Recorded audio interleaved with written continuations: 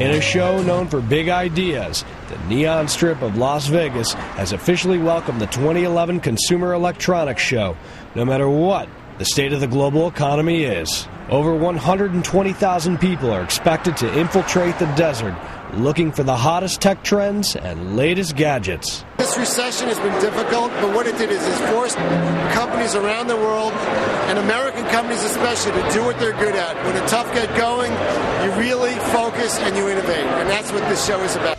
In the hallways of hotels, casinos, and the convention floor, people are talking tablets and the tiny memory chips that are allowing mass amount of information, video, pictures, music, and more to live freely inside this new device. California-based company SANDISK has been specializing in memory for 23 years and is on the forefront of this tiny technology. This is an SSD right here. It's up to 64 gigabytes. You can see how small it is, how thin it is.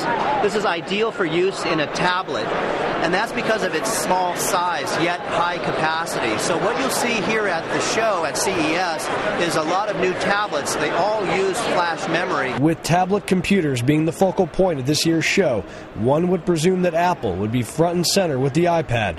Nothing could be further from reality. They are not attending, but some companies doing business with them are, like iHome.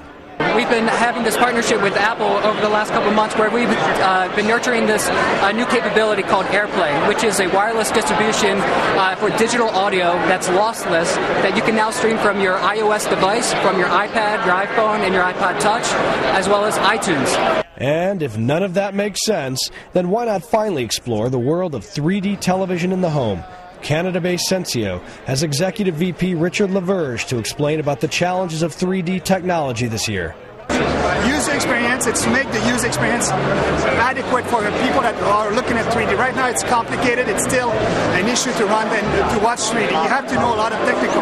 The other thing, it's content. There's still not enough content. But if you like the outdoors and you love golf, then Celestron's MESKAL has the perfect pocket gadget for you. Well, the benefits are that you can basically carry it in your pocket, has GPS, and it'll help you with your golf game. Helps assist you. It's your personal golf caddy. Innovation, creativity, and engineering here at the 2011 Consumer Electronics Show in Las Vegas. Robert Ray, The Associated Press.